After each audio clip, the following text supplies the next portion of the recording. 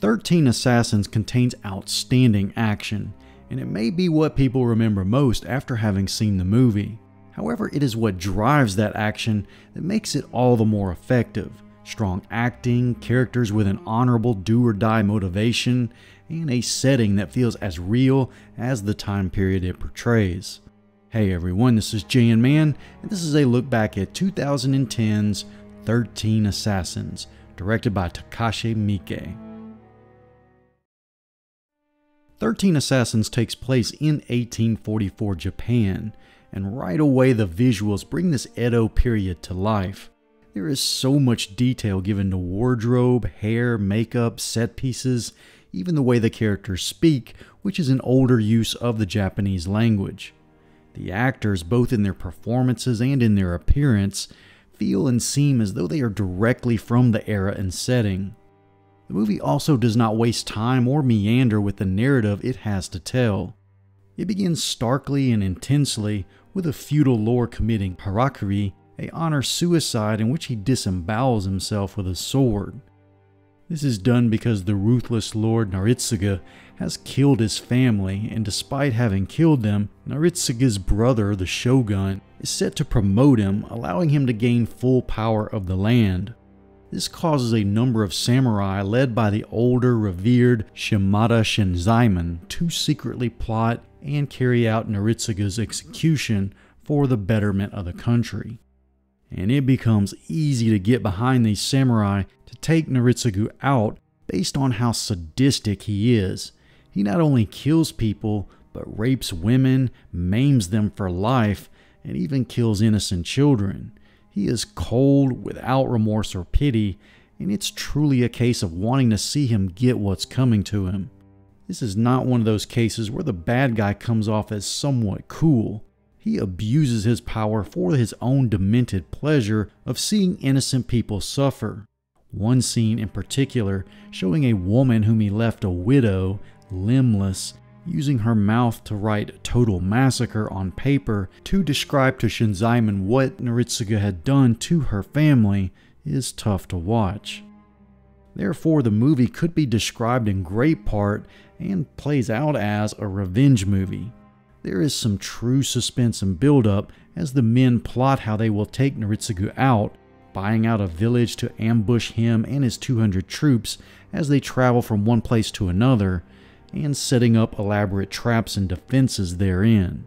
It's a long shot that 13 men can take out over 200, but when Shinzaemon holds up the total massacre text written by the limbless woman, it signifies a real actual threat, perhaps for the first time, to Naritsuga, and for karma and good to prevail. What follows is a 45-minute or so non-stop revenge action set piece, and it's one of the best ever filmed. It's grounded in reality too.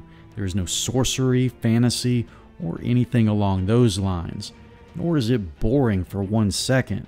It's well choreographed and never loses focus of its purpose and what these samurai are fighting for. Their experience and better training shows as their traps and fighting skills kill off those protecting Naritsuga, but given the sheer number of them, the samurai's desire to die in honor becomes imminent.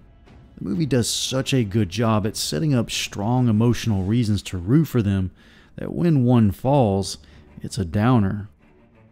Director Takashi Miike is known for pushing the boundaries of graphic violence in movies such as Audition or Ichi the Killer.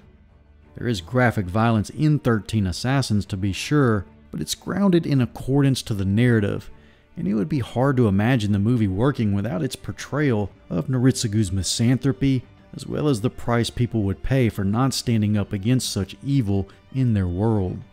Miike is able to balance the violence with scenes of human drama, even some low-key humor in places, not to mention tremendous performances on part of the actors, and doing so in a realistic historical setting.